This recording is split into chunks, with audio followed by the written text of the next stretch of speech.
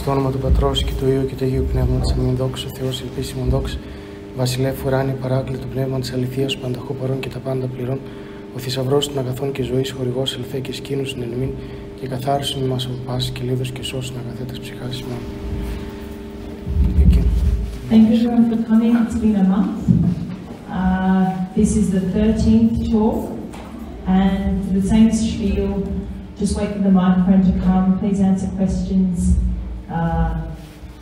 and ask questions. Thank you. Thank you, Lenny. So we had a break. I hope when you enjoyed it while it lasted. We're back, and I wanted to ask you a question, because it's like we did 12 synaxes about Nepsis, and now we had a break and we will move on. So I wanted to ask you,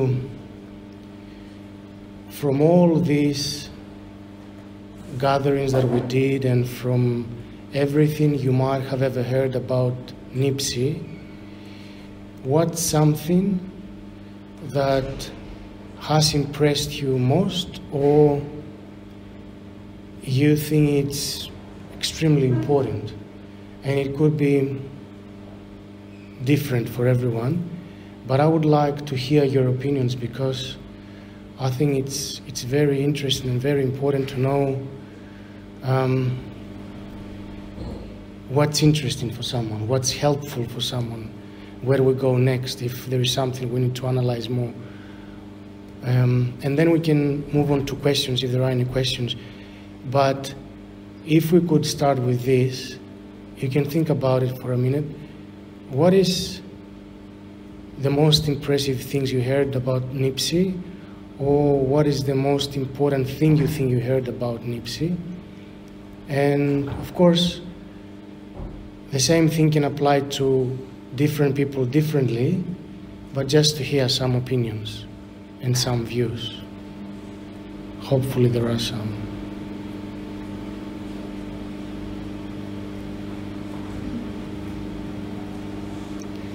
Eleni, the fridge is very loud. Is it the fridge? Yeah, it's very loud. Do we usually? I don't know, I'm just saying.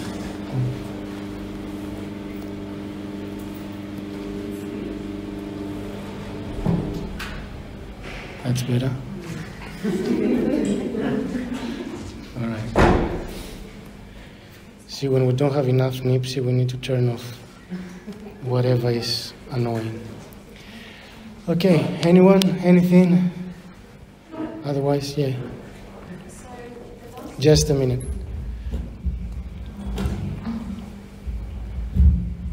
The last talk that we had was the only one that I've come to, and I was very happy to hear that people can move kind of in and out of a better and a worse state of prayer, and the importance of finding that centre.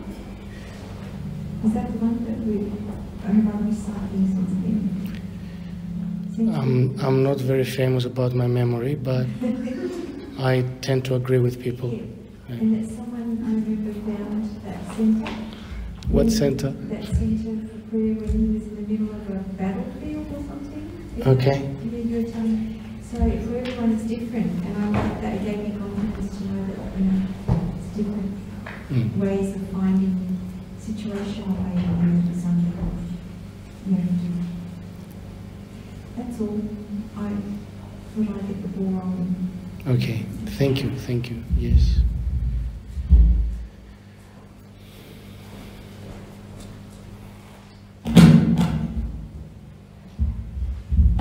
Just to add on to that.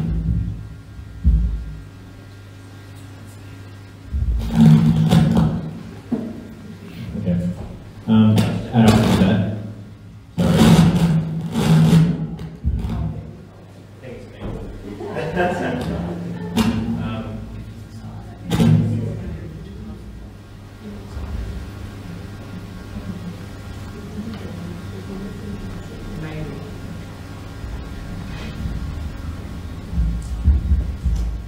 Okay.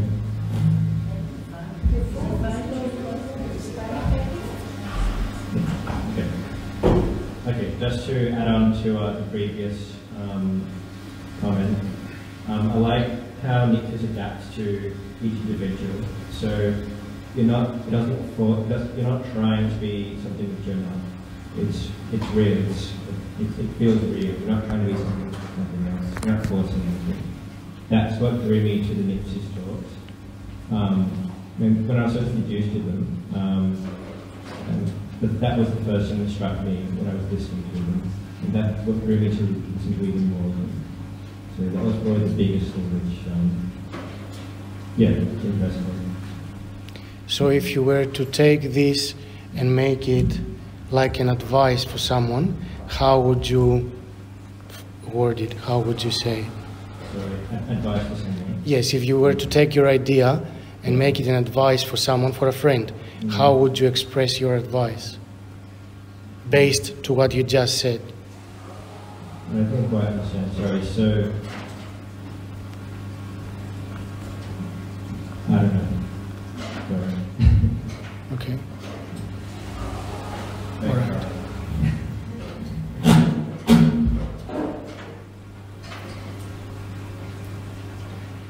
So basically, Nepsis doesn't change who we are. It's just that it gives us a cleaner version of ourselves, in a way. All right, good.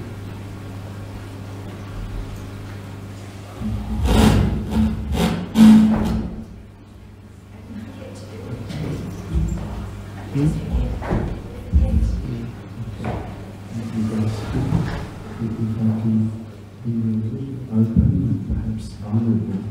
Many years ago I was in addiction and it ruined my health and my life. And by the grace of God and His mercy, I was able to overcome it through His help. And that meant having a constant time where I would pray in the morning, set my bed, read the literature, do my prayers, and correct meals. I was able, through the power of God, to stop that addiction. And then, through life's events and problems that we all face, instead of turning to Christ to solve my problems, instead of turning to perhaps my spiritual father for advice, perhaps turning to friends, I tried to solve the problem myself. And by doing that, I lost that contact with God. And with time, that closeness that was there, where there was inner peace that you can't really describe how peaceful it is. With time and saying, oh, I'm busy, I've got to deal with this, or I'm busy, I don't have time for this, slowly all the good things that were built up disappeared. I no longer would pray, and no longer would spend time and be still with God. And it reached a point, maybe after 6 months, that I just picked up my drug and I was back into addiction.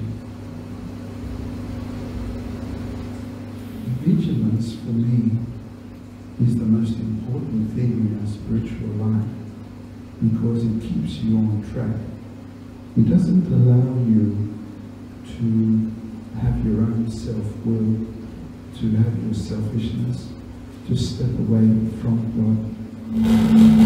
It, through church, through others within the church, it keeps you strong and it keeps you close to God. And what that gives me is freedom. It takes away the enslavement of self. And vigilance does that for me. It's a very, very powerful spiritual habit. And I think it's essential in anyone's spiritual life to stay close to God, prayer, quiet time, and the partaking of the mysteries of the church. And that all requires vigilance and being God-focused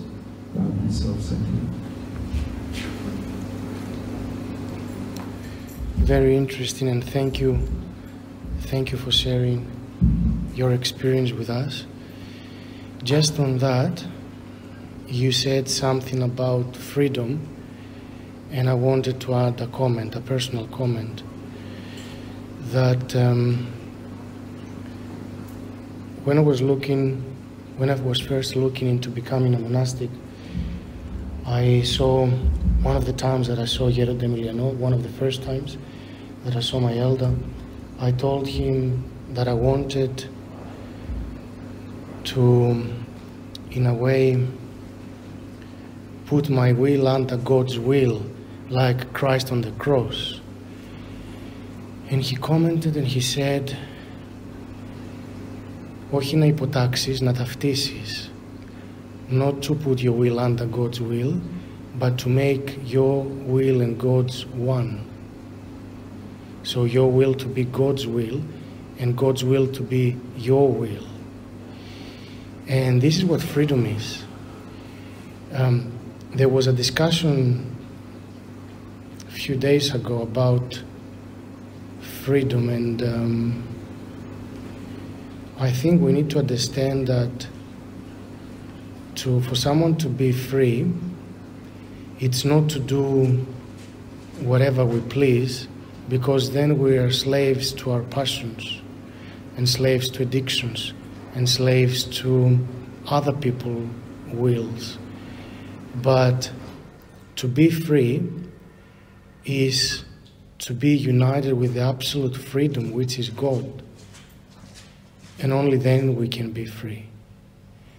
And you can see that even Jesus had to suffer hunger and everything that we as humans suffer from. But this doesn't take our freedom away. It's the freedom of the spirit, the freedom of the heart. And this can only be achieved by uniting ourselves with Christ, with God, with the Holy Trinity. Otherwise, we might pretend that we are free, we might fight for our freedom, but whatever we fight for is not the true freedom, it's something different. So freedom is to become one with the absolute freedom, which is God, and that's only when we are free. Just a comment on what you said. Anything on that? All right, who else? Who would like to say what you think was the most important, or something that was very impressive about the Nepsis that you've ever heard?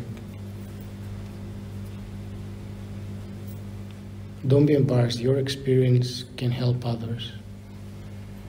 I said this a few weeks ago. It was a talk about humility, and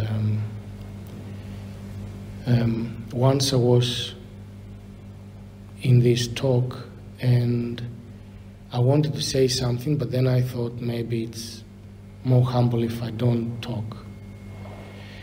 And then the speaker, who is a very spiritual person, came up to me and said, the humble people talk. And I thought, there you go, I failed. So don't be embarrassed to talk, because your experience can help others.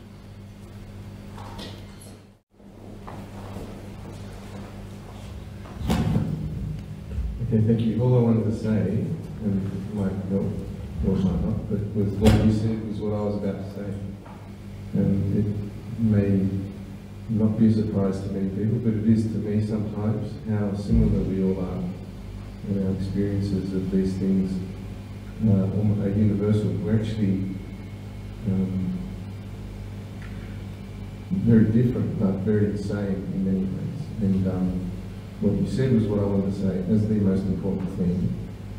And a secondary comment, maybe in addition, is that through Nepsis, personally, I've been allowed to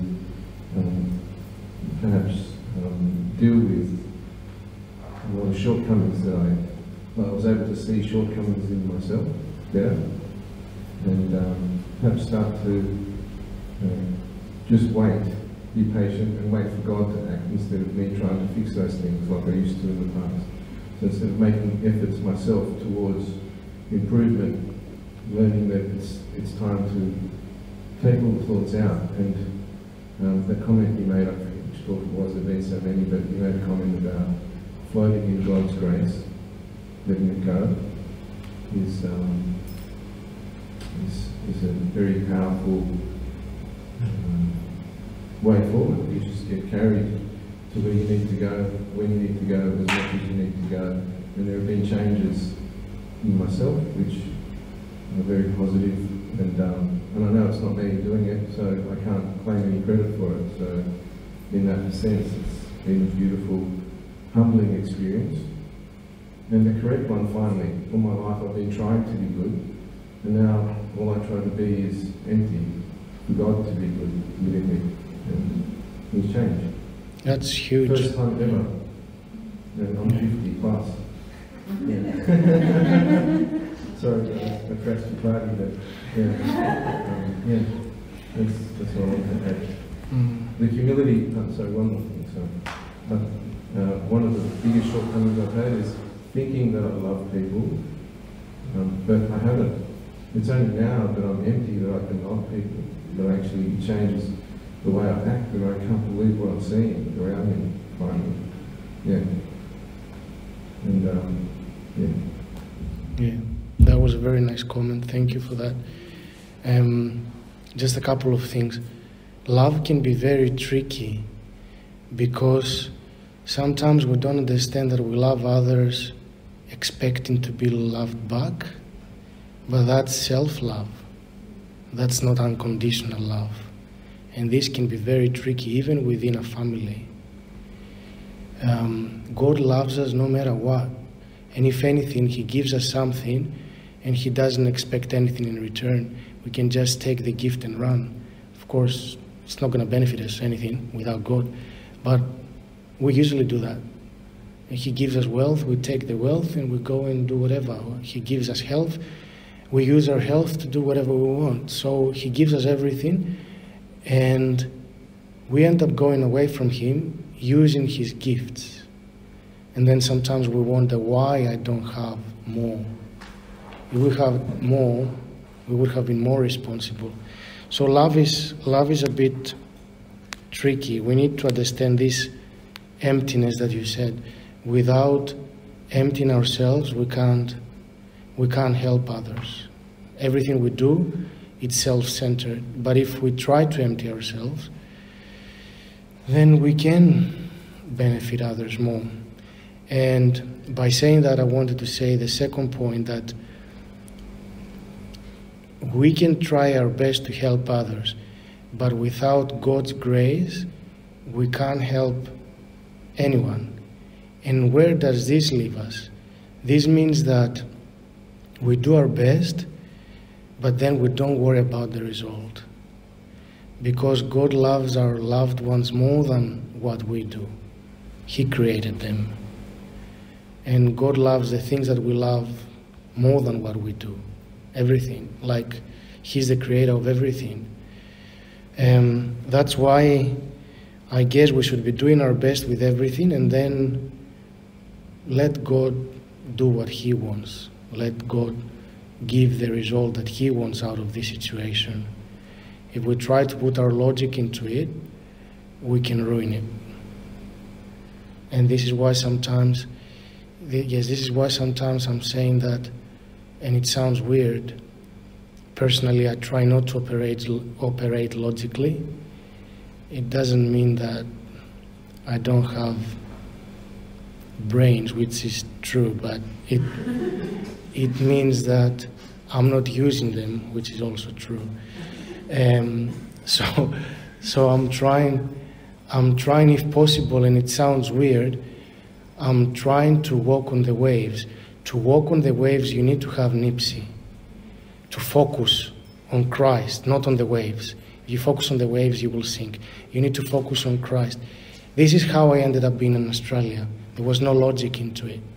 It was just faith. And this is why we're here together tonight.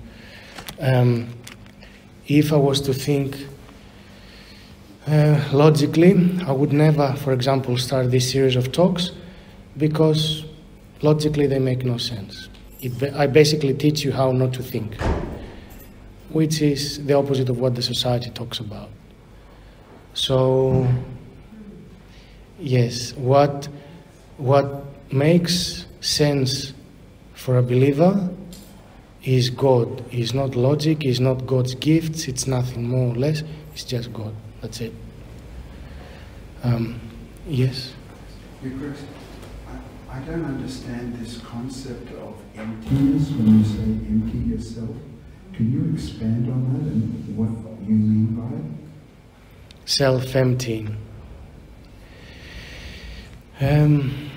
St. Sophronius talks, which is similar but different, talks about loving God to the point of hating yourself. Self-hate. And this is not something like sick. This is understanding that everything that we try to do based on our own abilities can lead us to the wrong thing. Even if it is something successful, as we said before, if God doesn't bless it, it's not going to be beneficial. And even if we do something wrong, if we do it in a humble way because this is the best we could ever do, if we do it without advertising ourselves, without wanting to attract attention, without being self-centered, if we do it for God, if we do it out of love for the others, just give and have nothing in mind to take back.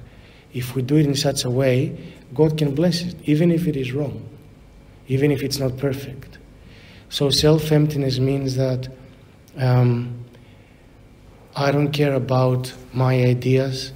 I don't care about what I think is right. I'm not going to defend myself in the family and destroy the peace. I will try and do what the other person wants as far as it's not sinful or hurt someone else by doing so, just to keep the peace. And by obeying to your wife or to your husband or to even sometimes to your children, you keep the peace in the family, you empty yourself, you empty your will. You would have wanted to do something else, but you don't, because you obey to the law of love, and you don't obey to your logic. You don't obey to what tells you that it will be the best result. You can, sometimes, I'll give you an example, which is an extreme example, but it's an example that it's from the Hierodiko. So there were two Homo people walking through the desert, and they had one guide. So this guide at some point got lost. He didn't realize it, or he didn't want to accept it that he was lost. He didn't want to say that he was lost. So he kept going. And there was one from the group that realized that, but for the love of, he didn't want to hurt the other person, he said nothing. So basically they wasted like 7 hours walking around in circles. And after that he had to admit, I don't know what I'm doing. Did you realize that we were lost? And the other person said, yes, but I didn't want to hurt you. So it doesn't matter if we go around in circles, as far as we don't hurt anyone, but what matters is to maintain the love within the family, within your friends, with everyone. And this is what it means to empty yourself. It doesn't matter what's right and what's wrong. It doesn't matter what you would have done differently. Of course, if you run a business like that, you will be bankrupt, so that's not suggested. But I'm saying in our personal relationships, we need to put the other person first. The devil puts thoughts into my mind saying you're a doormat, you're a pushover. Why do you allow yourself to be like that? I mean, Jesus was no doormat, and he said what he thought was right. What's the difference between feeling like a doormat and standing up for what you believe? If you go to someone and tell him, if you'd go to someone who says that I'm nothing, I'm not worth anything, if you go to this person and tell him, you're nothing, you don't worth anything, he will get upset. That's because usually we don't believe these things. We just say them to sound humble. The difference is that, like, again from the Yerodiko, St. Moses the Ethiopian, he knew that he was, before he became a monk, he was a murderer, he was a robber, he was everything you can imagine. So when he went to the gathering of the fathers, one of them told him, "Get out of here, dog." And he said, "That's right, that's what I am." And he moved out without any second thoughts. But this doesn't make you any lesser of what you are, because you are created in the image and likeness of God. And the thing is, we usually get hurt if they tell us something, because our values, they are not what they should be. So if they tell us that the way you dressed is not fashionable, we might get hurt because our values, they are not where they should be. And if they tell us that your idea is not correct, we might get hurt because we want to look smart. And we don't understand that it doesn't matter if I look this way or the other way. What matters is that God loves me. Otherwise, He wouldn't have created me. And if I truly believe and love God back, it doesn't matter what happens. So even if they call me a doormat, even if they behave to me like I'm a doormat, it doesn't matter.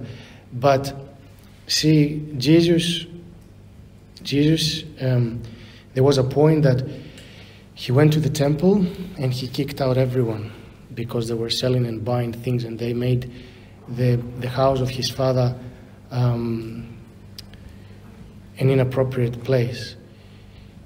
But at the same time, when they slapped Him, He was silent. So everything we do, we have to do it out with prayer. And this comes down to what we said in the humility talk, that if I talk or if I don't talk, you can't say if I'm proud or not if you don't know my motive, if you don't know my heart. So if I say something which sounds humble, or if I say something which is pathologically, I don't have self-confidence and it's a pathological situation, you can't tell unless you know my heart and unless you know my motives. So only God can tell what this is. But for us, for ourselves, the way we should act is that everything we do it out of love for the others. And if we talk to benefit others, and we don't talk to attract attention to ourselves. And if we don't talk, it's for the same reason. If we say that we are rabbis, of course we have to mean it, otherwise don't even say it. But even if we mean it, we need to say it at the right time, the right place, for the right reason. If not, just keep your mouth shut. And that's with everything. I don't know if this makes sense. Yes, it does. It does. Yes. But you raised another point, and I don't want to... That's right. When you said Jesus got angry at the temple, and a lot of people say that was righteous anger. But you can't qualify anger. Anger is anger, whether it's righteous or unrighteous. And I have a problem with that. I mean, how do you justify Jesus getting angry and saying that was okay? I'll tell you two things, if I remember them, because I'm about to forget them. But anyway, I'll start. His Emilianos, when he was younger, he had an issue with anger. He was getting upset very easily, and this was a problem for his spiritual life because he was going towards the direction of helping others, helping souls. And this was a problem. So what he did a vigil, an all-night vigil himself. He prayed. In the morning, this passion disappeared. Of course, that's His Emilianos. We can't do this. But after this passion disappeared, you would see him a lot of times getting, or at least looking like he was getting upset and telling off people Personally, he never told me off. But there were other monks that he told them off a couple of times, or more than a couple of times. And this raised the question inside my brain, if he doesn't have the passion of getting upset, why does he get angry? This is because this is the only way other people can understand to stop something. It's not because he was not peaceful when he was getting upset. And you can use this technique with your kids. You have to eliminate the passion of getting angry, but at the same time, when you have to tell them, don't touch this, it's hot, you will burn your finger, you have to be firm. They have to realize from the tone of your voice that this is dangerous. They have not to do it. They can't do this. That's not being angry. That's teaching the right way, because that's what they can comprehend. And I think I forgot my second point. Yes, when Jesus kicked out the people from the temple, there is no such thing as righteous anger.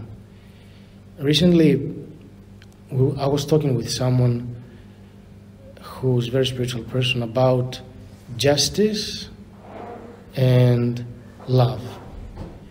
And you know what he told me? He told me that, what's the opposite of love? Can anybody tell me what's the opposite of love? Because he asked me this question, and I answered and I was wrong. So what do you think is the opposite of love? Just... Indifference. Anyone else? Keep trying. You won't find it. Huh? At least the question that I was told. Huh? Sorry? What's in Greek? What is in Greek? I'll tell you what is in English, don't worry. Anyone else? So he told me that the opposite of love, I thought that the opposite of love is selfishness, because the one is loving someone and the other one is loving yourself. So I thought this is the opposite. But no, he said the opposite of love is justice. Yes. And this is because there is no justice according to God. God is the most, and don't get me the wrong way, we said we don't use logic here, right? God is the most unjust being. Because if he was just, we would all have been in hell now. Like, literally. It's single one of us. We would have been dipped in there up to the hair. And a little bit more. So God is not just. He's the most unjust. Like, you see the parable of the prodigal son. He gave up. He basically destroyed his father's inheritance, like, totally. And then his father gave him the first place in his household. How is this just? How does this make sense? Or Adam and Eve, they disobeyed God, and Jesus became human and gave his blood for us. How is this just? This is the extreme unjustness, if there is such a word. I don't even know if there is such a word. So the opposite of love is justice. And this is why when we try to justify ourselves, we don't have love. And usually within the family we try to justify ourselves. But if you love someone, you don't try to justify yourself. You try to show him that you love him, that you love her. And this is what it is. It's not about justification. It's not about being right. It's not about anything. It's about the family to go ahead, to move on, to go towards God. That's what it is all about. It's not about justification. But we have bad habits, we're addicted to our justification, and we need to detox.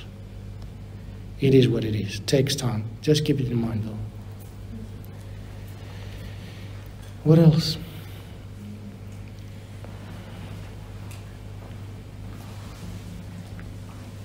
I think that it's almost the opposite. I think that the opposite of love is to show fear. You're afraid of the microphone? Okay. Yeah, he is, for example, a martyr for God. He loves God very much, and so he's, in the end, he shows, or she shows that they're a true friend of Christ if they have to, if that's the position they're put in.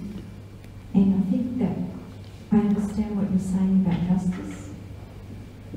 I think, is that coming from like a bathos of ego and... It can also come from narrow-mindedness. It can come from a lot of things. Yeah. Like the Pharisees, they were narrow-minded. They want to justify everything. Yeah. Yeah. So like a lot of things aren't love.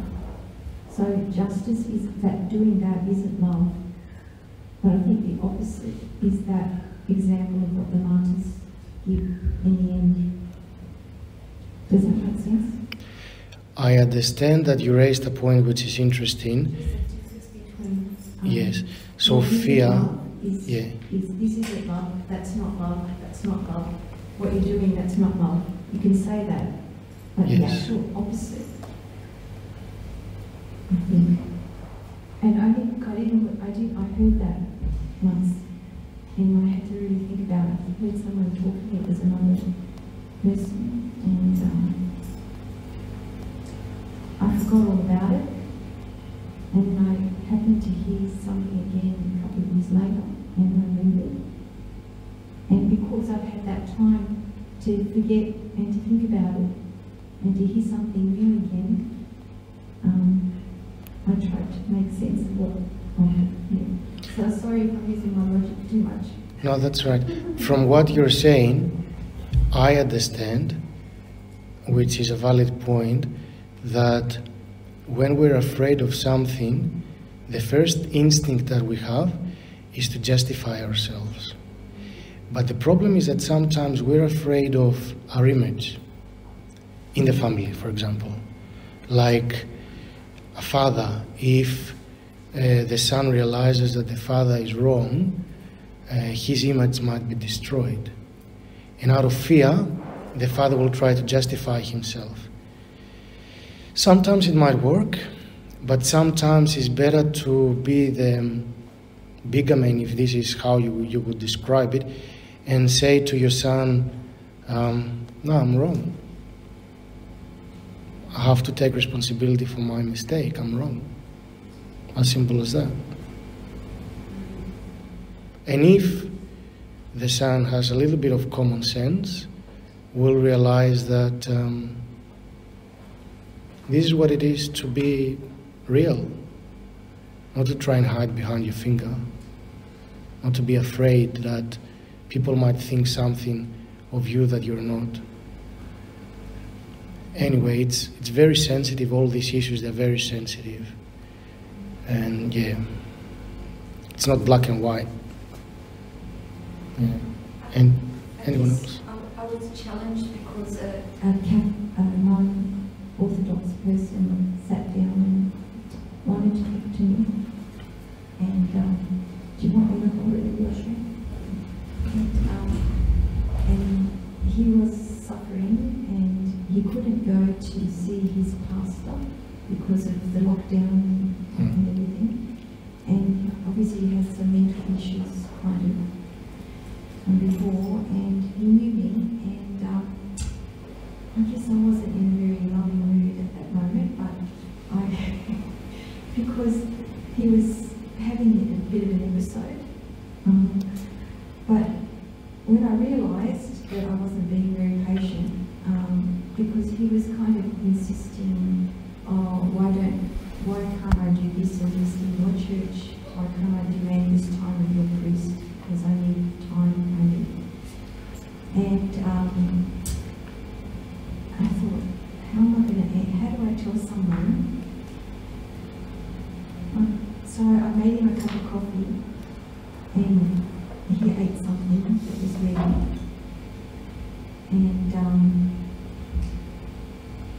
And I tried to understand his criticism, and then he was saying, well, we're all Christians, aren't we? demand this in your church, from your priest? No, I was really stuck. Is this kind of irrelevant? Sorry, it's irrelevant. I'll make it relevant. It's about love. What is love and what isn't love? And I was trying to be loving, but I didn't know how to be firm in a way. And at that moment, like, no theological discussion was going to help because he wasn't interested in theology about differences or anything. So that's why I just tried to, I just was straight to him. I said, look, I rang up his pastor, left a message for him, saying he misses you. And I made that offer for him.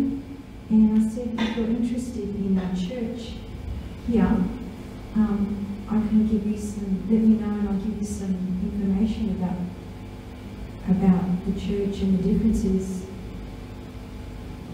Do you understand? I was sort of stuck on, you know how people claim love is all these things and nothing else matters?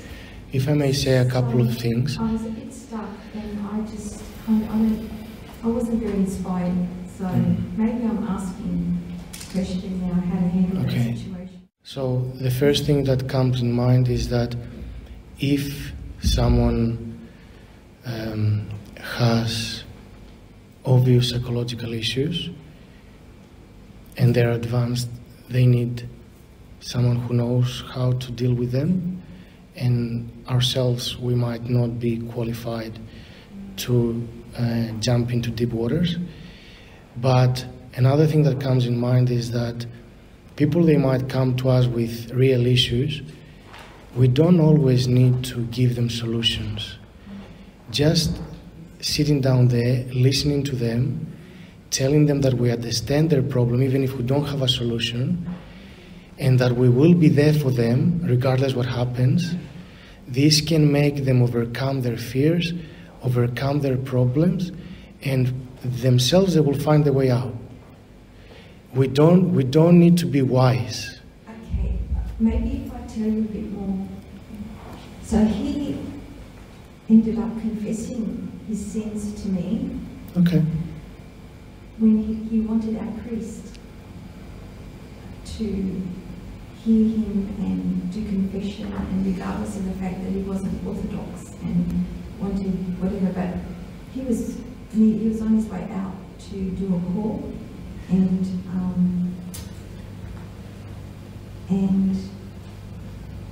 yeah, so that was kind of the situation, and he was saying bad things, you know, in his convoluted thinking that, oh, he doesn't like me, that's why, and then I'm saying to him, but you're not Orthodox. All right, we should not stay in this one situation, but if someone comes and tells us that they did this and this and this and it's like a confession, we should tell them that they... We don't necessarily need to tell them to stop. We just need to gently tell them that they need an actual confession. Because you can't give forgiveness of sins, especially to a non-Orthodox. It can't happen. And because you're not a priest. No, but I mean, I didn't want to hear it, but he just had such a great need. Yeah. You can't, if someone needs to talk, you have to be there. You can't just not be there. But if you yourself can handle it, don't even encourage someone to talk. But if you can handle it without damaging your own spirituality, it's all right. So we need to know ourselves before we get into all this. And then we need to know if the other person suffers and what they suffer from, and direct them to the right direction. So for all this, you need to talk to your spiritual father. Oh, okay. Okay? All right. Good. It's just hard to say. When they say, please sit down, I need to talk to someone. I understand. But your spiritual father will tell you your limits, up how much can you get involved with someone else's life, and how much you shouldn't get involved, even if this is just listening. Or how to say no. How could I have walked away? I'm not telling you to say no or to walk away. I'm telling you to ask your spiritual father what to do in such cases, because he knows you as a person. So to be loving, sometimes it's tricky. That's what we said. It's always tricky. But your spiritual father will tell you how loving to be, because sometimes we think that this that we're doing shows love. When it could be us just trying to, I'm not saying that this is the case, us trying to find out things and tell others. I'm not saying that this is the case. But there are a lot of people that they gossip around, and they think that this is love, and then they can't keep their mouth shut. And then everyone knows about everything. So this is why the right direction is to ask our spiritual father what we can do and what we can't do, and go from there. All right, back to the actual question, which was where we started. No, that was not the question. The question was from everything you've heard about Nepsis, what do you think is the most important, or something that you were impressed by?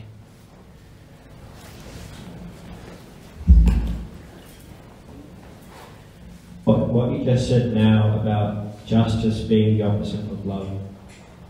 It's interesting because I guess the mindset in at least Western society is to an extent guilt-based, or at least historically kind of has been. Sort of like you reap what you sow, both good and bad. It's very black and white. Like I know when I went to the US 8 years ago, and I spoke with someone there, and they said the first Puritan settlers who went to first people who went there, they first built a church, and the second thing they built was a prison. So I'm not saying that's all of Western society, but at least from my experience, it seems like that's quite a foundational kind of aspect. So I think what's hard to understand is what, I don't know how to articulate this, but just moving away from this mindset of guilt. And it might sound simplistic, but... So your question is how to move away from this mindset? Because I understand... It's how you judge situations, or you judge it all. Yes. I understand what you're saying is that in the name of God, we can tell people what to do, or we can tell people that they're not doing the right thing. And we can put labels on people. This is this, and this, he is this, and he is that, and this and that. Yeah, these things, they happen. But first of all, if you want to get away from this mindset, and I'm not saying you personal, but in general, you need to find a spiritual father that does not have this mindset. And the second thing is how they say that just realizing something is the 50% of the solution. So once you realize that there is a problem there, this attitude, this way of facing things is not right, then even if you can't do anything straight away to fix it, you know that something needs to be done, and you will, sooner or later, you will find a way to deal with it. But this is what you said is spot on. We are using God to create guilt into people's hearts, to tell them that you do this, you will go to hell. This is not God. This is our narrow mind. And this is us advertising God as a punisher who's not. And I don't know if we keep doing that, even priests do that. If we keep doing that, I don't know where we will find ourselves in the next life. Because that's not fair. This is not how you get people close to church. This is how you get people being afraid of God. God is not something to be afraid of. God is love. You need to love Him, and He loves you regardless what.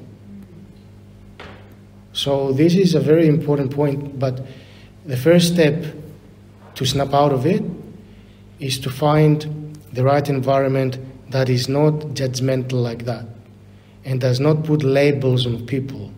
Putting labels on people, it's like a crime. It's not proper, it's not spiritual. It's not going to work for our spiritual life, and it's not going to help anyone around us. Your Grace, I think that's a very important point that you make, that people use God as an excuse to criticize others and to set what the law is. And the thought that came in my mind as you were talking was about homosexuality. Where does that sit? I mean, you know, people would say God says in Acts or whatever, homosexuality is not allowed. And by doing that, you do put labels on people and you do judge them. What does the Orthodox Church view homosexuality as? I will tell you what St. Paisios said to someone who sort of entrusted him with this issue. And this is written, you can read it, you might have already read it. So a boy went there and he told him, Yerda, I suffer from this passion, what should I do? And Agios Paisios said, do you go to church every Sunday? He said, I do. Do you go for confession when you need to? I do. Do you go and help people that you think that they need help? I do. Do you give this amount of money for charities? I do. So basically, he told him like 20 things that not everybody does, and they were difficult. And this kid was doing all these things. And then he told him, if you do all these things and you can't do just one thing, which was his problem, God will take care of this. Just keep doing what you're doing. We can't judge the way God does. If we're not holy, we cannot judge the way God judges. So we might as well not judge at all. I understand it's a problem, and I understand that the person who suffers from this sort of thing, sometimes they find it very difficult. But how would you describe someone who has the passion of, let's say, gambling, and they can they can lose their home, they can destroy their family, they can sleep on the streets, and still they can't give it up? A passion is a passion. We don't know how much these people suffer, and we can't judge them. But we should keep in mind that we should definitely pray for them. And if this person has goodwill, God will show him or show her a way out, or give them strength to move on in their lives. We should not put labels on people. It's terrible. It's terrible. If we don't agree with someone that has a passion, we can keep away, but we should never label people. It's not nice.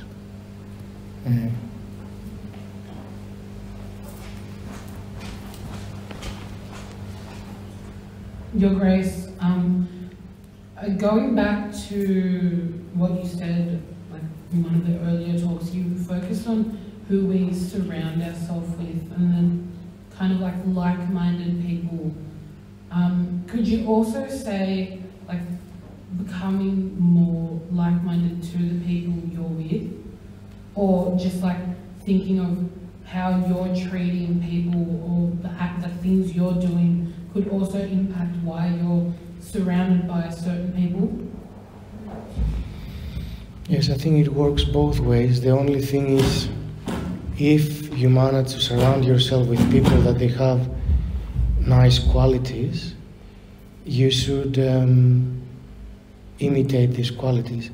But if you happen to have friends that they have a couple of qualities that they're not as good, don't imitate these ones. But generally, in Greek they say, δείξε μου τους φίλους σου να σου πω ποιος είσαι. So show me your friends and I will tell you who you are. So usually the ones we associate with in the long term is the ones that we can feel comfortable with, and they are the like-minded people. But if they have some qualities that we think they're spiritual, they're good, they are useful, we should imitate them as well, and make ourselves better.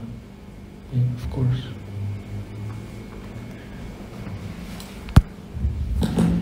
Anything else? Yes? Your Grace, reflecting on the Nepsis talks and thinking about focus and focus on Christ, sometimes when we think we're close in the church and we do all the right things, per se, and a challenge comes, we try our focus when things are going right, but when big cross or a big problem comes in our life, we realize how far away we are from Christ because our focus goes. Yes. And that's very different to other people that may not be so close per se in the church, but when they have a problem, they run to the church. And it's difficult because we realize how far we are from Christ when we run. How can we exercise that muscle? Because sometimes we just, before we get up, what other things can we do? To practice focusing when it's most needed. That's the question, right? Yes. Yes. If you practice it with small things, then it's easier to practice it when things get tougher. That's why we say that vigilance is not something that you start, you practice it for half an hour a day and then you forget all about it. I'm not saying that you should force yourself to think about it all the time, but what I'm saying is that, as you said with the muscles, the more you train a muscle group, the more it grows. And that's what happens spiritually as well. The more you practice Nepsis, the more you can activate it when you need it. And it's the same with prayer. The more you pray, the more your mind will automatically go there when you need it.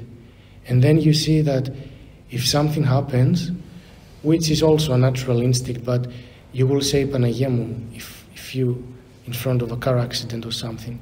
This is a prayer, calling Panagia's name. This is a prayer. But you will also see that, let's say, if you practice Jesus' prayer, you will realize that in your sleep, you will find yourself saying Jesus' prayer. That's a matter of practice. It's the same with Nepsis. That's what we talked about. The more you practice Nepsis, the more you will see the attacks before they attack you. So then when they attack you, you will say, I was expecting this. That's nothing new. And you're already prepared. But you need to practice Nepsis to be able to have this strength. So the more, and Gerdes Emilianos says that the first step of Nepsis is to try and practice Nepsis, but the second step is exis, means it becomes a habit. Like anything, when you cook, if you chop a lot of things and you learn the right technique, you can chop quicker. If you get an amateur to chop, forget about it. I've experienced that. It's very annoying. But if you chop like a chef, you know how to protect your fingers, you know how to chop things quickly, and you're done in 2 seconds. It's the same with Nepsis. When you know how to protect your intellect, you do it automatically. You don't need to think twice. And then the attacks, they will become bigger and bigger sometimes, but it doesn't matter because you know the way. And even if you struggle a little bit, you know how to deal with it. Make sense? We don't have time. We can say a couple more things. We don't have time, but I wanted to ask you another question. Maybe we think about it and we'll talk about it next time. Which question would be, I have to write down because I will forget it myself. How do you personally find the best ways to practice Nepsis?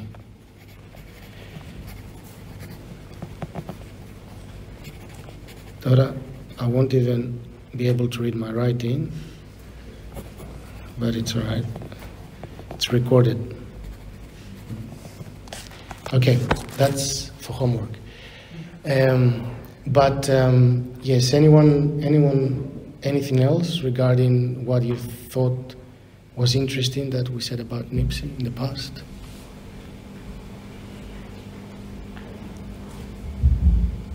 I was going to say that 2 things. The first thing is, one thing that I felt that helped a lot was the idea that thoughts come regardless. but our thoughts are not ours at the end of the day. Yes. So practically, if this thought is bothering you, if you just think it's not yours and you just go and keep doing Jesus prayer, focusing on Christ, then that was very consoling. So the thought's not yours. It's, we know it's wrong.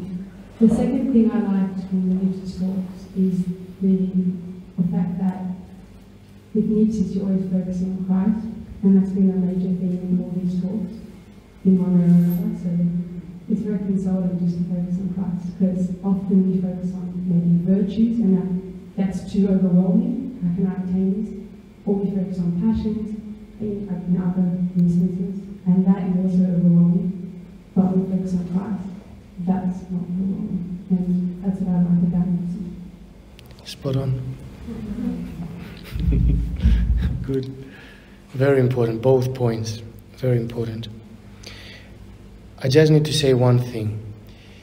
The thoughts might be from the tempter, might be because we're tired, sometimes might be because we ate something funny.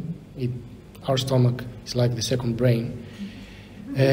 Sometimes it might be because they're our thoughts. Like this example with the ascetic who had an oil lamp in his room, and he created something that he could put an egg on the top. By the time he finishes his reading, the egg was boiled and he would eat it. It was cooked and he would eat it. And then the abbot found out and told him, Pater, why are you doing this? And he said, the tempter gave me this thought. And then the devil appeared and he said, I knew nothing about it, he taught me. So sometimes the thoughts are ours. But that's not to shock us, that's not a problem if we understand that even if they're ours, it doesn't make any difference. We are humans. If we have a very high idea of ourselves, of course, we will feel disgusted with the thoughts. But if we understand that we are humans and we are nothing, especially without God's grace, we are nothing, it doesn't matter if the thoughts are ours or not. We deal with them equally. We just reject them. Well, that's very important, because then we realize that even if I'm hungry and the thought about eating is mine, who cares? If I want to eat, I will eat. If I don't want to eat, I won't. I'm still in charge of what I will do. I'm still in charge of where I will direct my intellect. So it doesn't really matter where the thought comes from. And that's why the fathers of the church, they say, don't even bother asking yourself, where does this thought comes from? Just throw it away altogether. And that's it. But these 2 points are very important.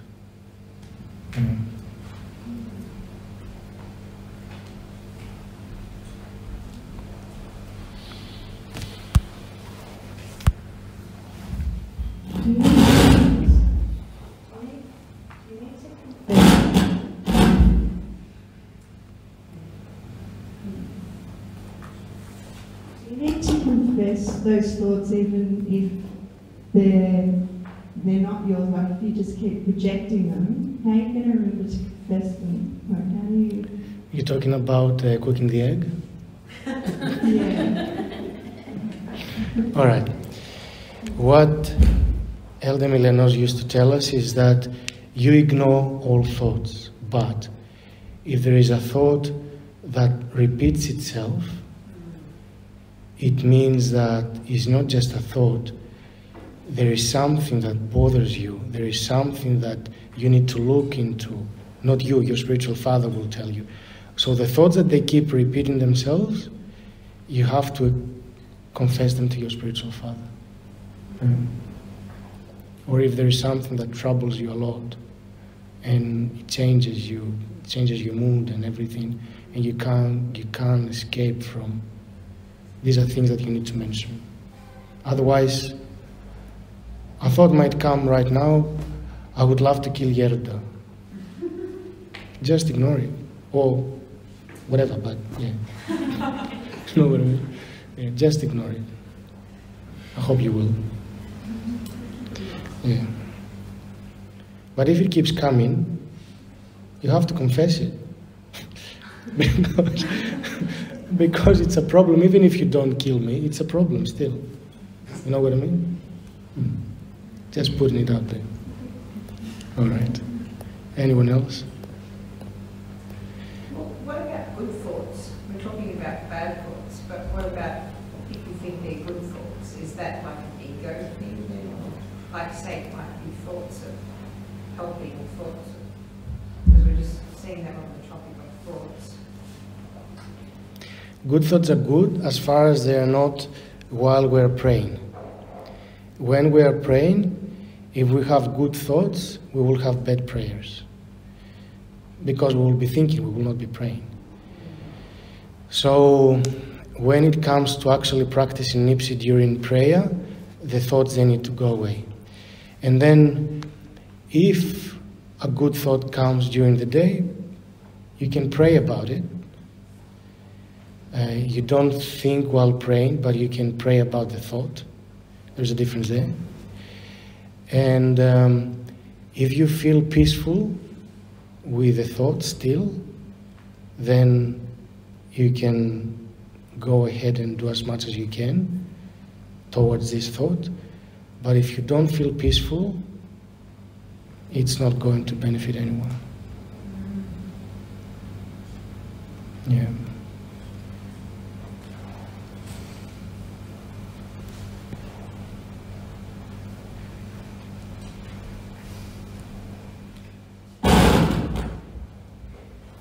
I know you've gone into this topic before, but just on that point about thought, sometimes you start thinking without realising, and then once you've actually had the thought, you stop and go, oh, I've already thought about that. You sort of don't even think about it, and it just comes because you're naturally thinking.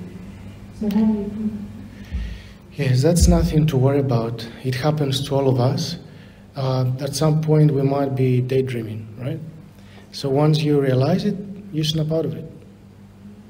But don't stress, I thought this, is this a sinful thought, or this or that? Don't worry about it. Even our best thoughts, if you were to compare them with God, they are rubbish, trust me. So it doesn't make any difference if your thought was bad or good or anything in front of, if you were to compare it with God, it's rubbish altogether. So as soon as you realize that your mind was occupied with a thought, just practice your Nepsis, and that's it. Don't look back. Never look back. If you look back, you regenerate the power of the thought.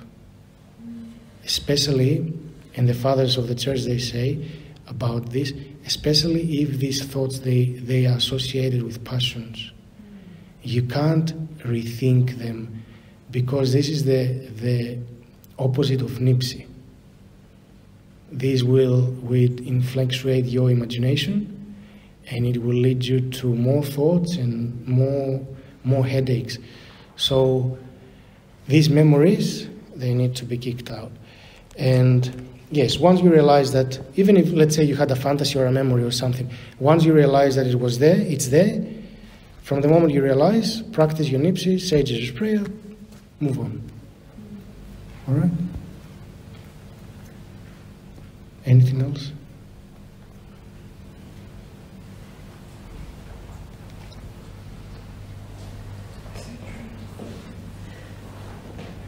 Your Grace, this is a question about the Jesus prayer and thoughts coming while you're praying the Jesus prayer. In other talks you've given, saying you need to focus on the words of the Jesus prayer. Sometimes I focus on the words of Jesus prayer and I feel compunction. Meaning? So, compunction. I feel sad for my sins, and I'm asking for Lord, have mercy on me, the sinner. Sometimes I feel, and I get overwhelmed with a feeling of thankfulness to God and glory. Like, are they thoughts or are they? They are feelings. Prayer? They are feelings. Is that right? Should I be sort of cutting myself off?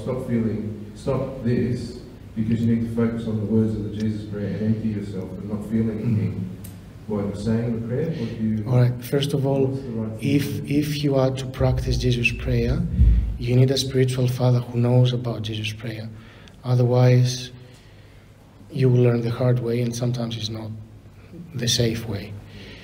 Now, when we practice Jesus prayer, we go through different experiences from time to time. One time you might start praying and you might have tears. Another time you might start praying and have sadness. Another time you might have joy, you might feel love. Regardless what all these things are, some are from God and some are not from God, regardless what all these things are, you should mostly keep focusing on the prayer. And by doing this, I'm not saying to try to avoid a sense of happiness, because a sense of happiness will help you more with your prayer. But if you were, for example, to focus on tears, the tears, they have a sweetness that they will get you away from the actual focus, which is Christ. So it's like Christ gave you a gift and you occupy yourself with the gift. But what you want is Christ. It's not his gifts. So you can put all aside and keep focusing on Christ. And by doing so, it might look like you're putting aside important things, which they are important. They are also gifts. But you will end up eventually being united with Christ, which is above all these experiences. And that's where you should be focusing, not on the little lollies that you get on the way. But sometimes, because we don't know anything else, we think that this emotion, this feeling is so incredible, and it is. You can enjoy it for a little bit, but don't focus there. Focus on Christ. Keep going. Yeah. But there are times that we go through rough patches, and if we were not to have these little lollies, we wouldn't have made it. So they can be very useful. Yeah. Do I make sense? Yeah. All right. Anything else? All right. We said quite a bit, and we didn't even touch the book tonight, which is good. All right. So maybe next time think about the question, how do you personally find the best ways to practice Nepsis? So you can come prepared and we can talk about it.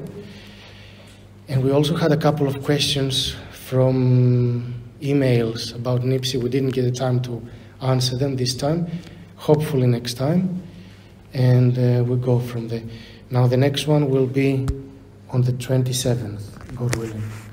Same time, same place.